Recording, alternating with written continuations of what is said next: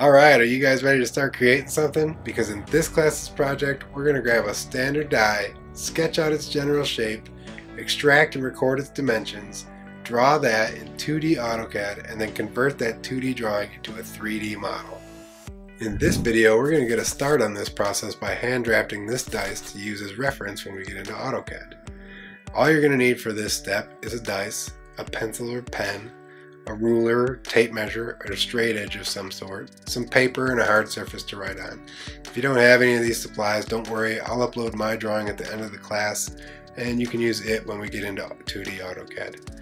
However, I'd prefer you didn't skip this step because I think it's useful in your training. So let's get over to the desk now and get this started. Observation is a skill you need to develop as a 3D modeler.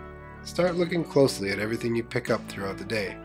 Train your mind to focus on the details and the defining geometry. As a 3D modeler, it is your job to imagine and model things both inside and out. We're going to draw out the 6 sides of the dice in an orthographic drawing. An orthographic drawing is a representation of a 3-dimensional object using several 2-dimensional views of the object. This is also known as an orthographic projection. Lay out the 4 sides in one straight line, and add the top and bottom planes somewhere along that line. Leave some space between them for the dimensions. Remember, this really only needs to be a loose sketch of the dice.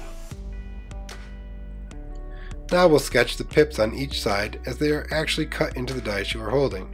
Try to make sure that the pips will relate to each other as they do in real life. Now this doesn't have to be perfect. You can draw this dice as if it were 2 inches tall or 1/2 inch tall, whatever you prefer. I'd say the bigger the better. We'll dimension it correctly so the scale of your sketch is irrelevant. Now that you have a sketch on paper, let's add some dimensions. Using your ruler, note the height, width, and depth of the dice. Mark those dimensions on your sketch. Now take a look at the pips. Let's look at the one in the middle. It's 5/16 to the center from the top and from the bottom. It's about 1/8 of an inch in diameter, and judging by eye, it's maybe 1/16 to 1/8 of an inch deep at the center. Let's mark that on the drawing. Move on to the 2, and then to the 5, and that should be enough information to lay out all of the pips on the dice once we get into AutoCAD. Lastly, we'll draw a quick isometric view to highlight any data not shown in the orthographics, such as the filleted edges, which have a radius of approximately 1/32 of an inch. Let's mark that on the drawing.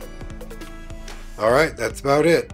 We've got a reference drawing to use while 2D drafting in AutoCAD, and in the next video that is exactly what we're going to do.